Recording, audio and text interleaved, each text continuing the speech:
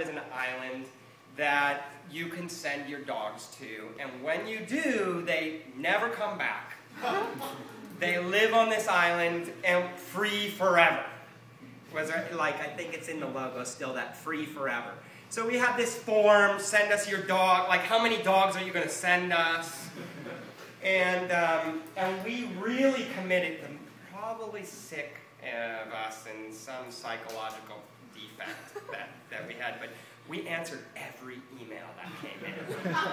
And people, as soon as they're like, and so, it's not that well organized, but we realized that there's this quadrant that you can do with, at least with hoax projects. It works with a lot of viral projects in general, but definitely with hoax projects. And so, on one side, it's love and hate. And on the other side, it's belief and disbelief. And pretty much, Dog Island was this beautiful thing where it like put everyone in a corner. So, for example, so some people believed it. For real, they believed it, and they loved it. And they would send us, this is my dog, and he would be so happy there. And then we would reply with like, your dog looks like it has too much fur, and like, it won't be that happy here, like, I think you're making a mistake. But they'd be like, no, no, no, you don't understand, he'd be so happy there. And like, we just, to kind of try to make it feel real, we added also, like, we found all these photos of like dogs being shipped over and like and people, so there were people who truly believed like this is a paradise for dogs and I must get my dog there. There was a little bit of a sad note with like people who were like elderly and they're like, I'm going to pass away before my dog does. And then we had a crisis of like, oh fuck, did we let him know? So we just like really struggled with that group. So if you see like in the form, there was this extra addition that it was like, is there some terrible urgency?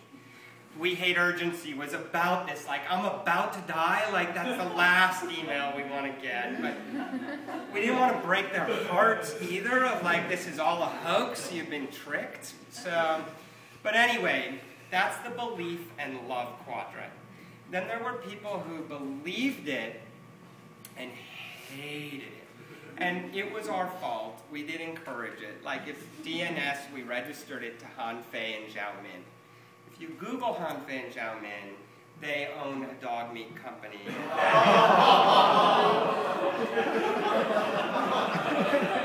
So we planted that seed. And then, I guess the funniest character I remember was this like 14-year-old girl who was like, I know what you're doing and I'm gonna stop you. And we'd reply and we had this like story of like, listen, we stopped it with the dog meat thing. And we promised to help as many dogs as we hurt. And that was like that was our line, and we like tried to convince the ones who believed but hated it. But then there was also people who believed it was true, didn't think we were dog killers, but thought it was horrible. Like, dogs need companionship, they can't be on their own. And we had, the FAQ we had so much fun with because people were like, dogs get violent. Like, I like the idea, but my dog's small. Like, how is he not going to get eaten when he goes there?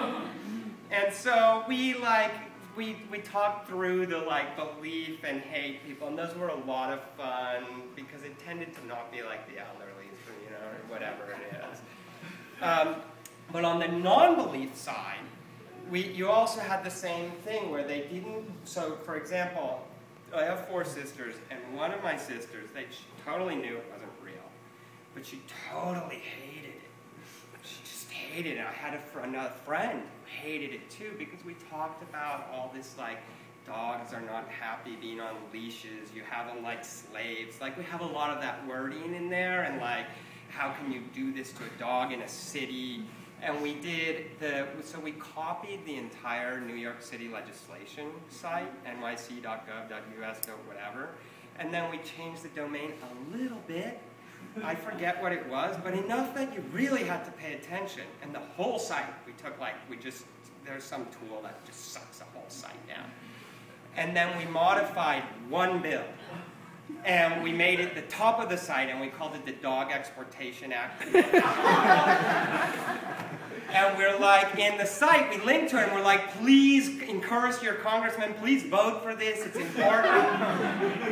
And we wrote the wording, so the first few paragraphs of this long legal thing was clear that all dogs would be exported from Manhattan.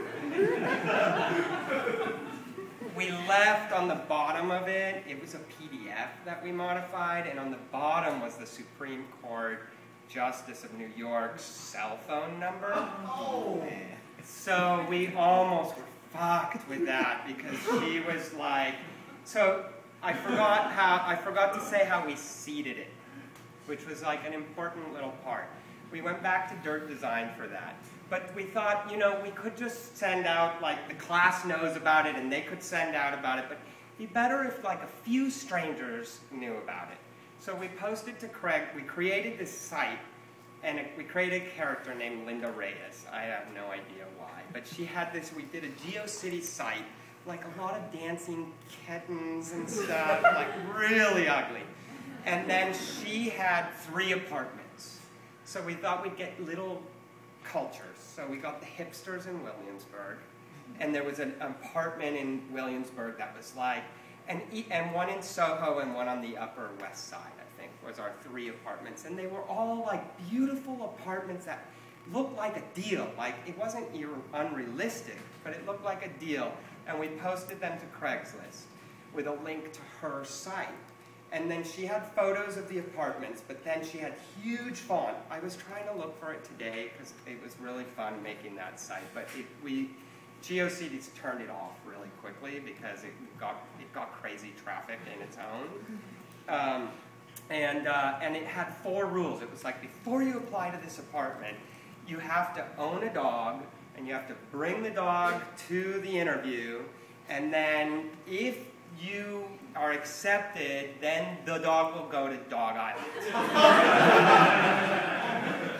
And so that was the link out. And like this, it was so immediate that this thing blew up. Like hours after posting this, like the traffic was going through the roof, the emails were coming in, and 2 days later, Craig Newmark from Craigslist emailed Linda Reyes. And he's like, I don't know who you guys are or who you are or what you're doing, but my last 2 days have been nothing but trying to figure out what's going on.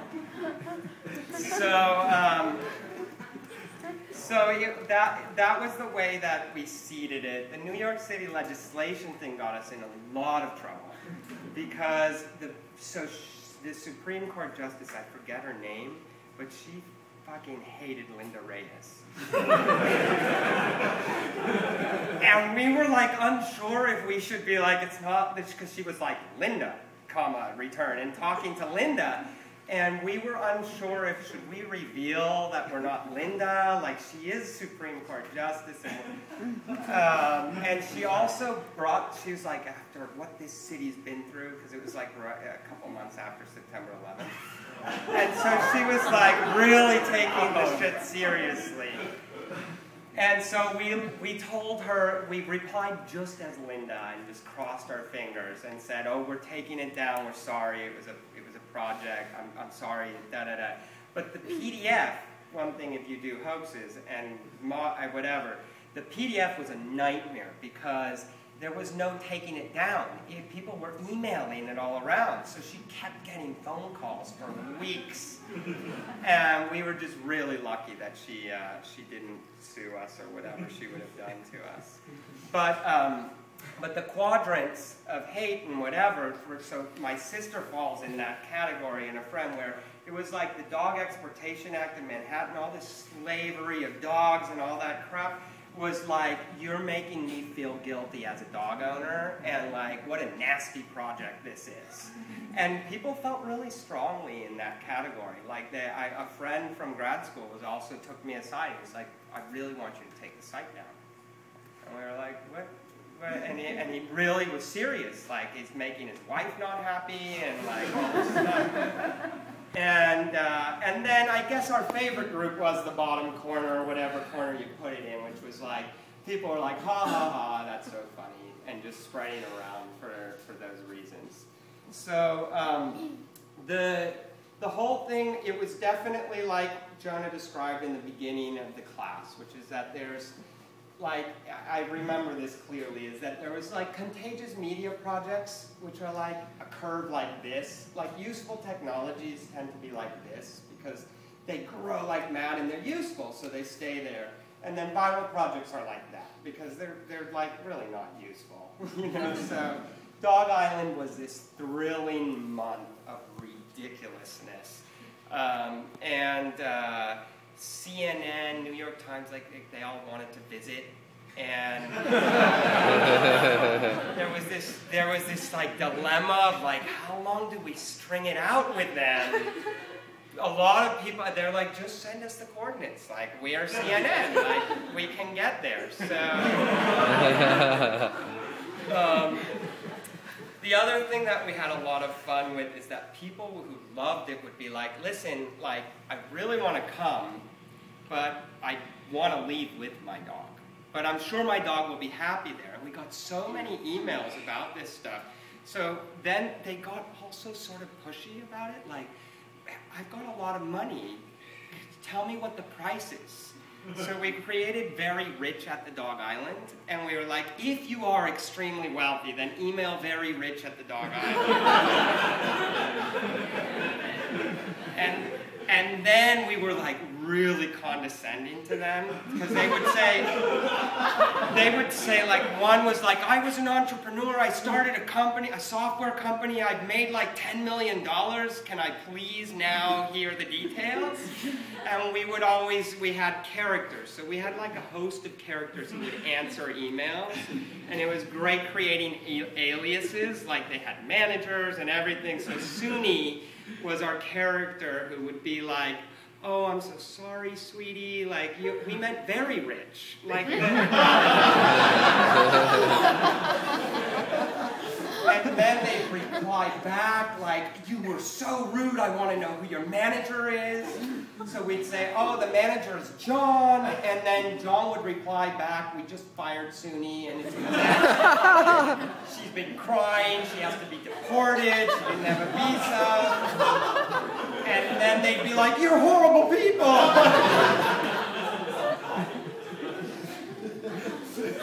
So, and then we did a lot of radio shows, because that was like the right balance. Like, New York Times wanted to visit, but the radio shows, we could go on, and we went on as Han Fein Jiao Min, and it was fairly ridiculous, but a lot of fun. And so I think that's pretty much the story of Dog Island. So I think if you guys have questions, I can talk about it forever. But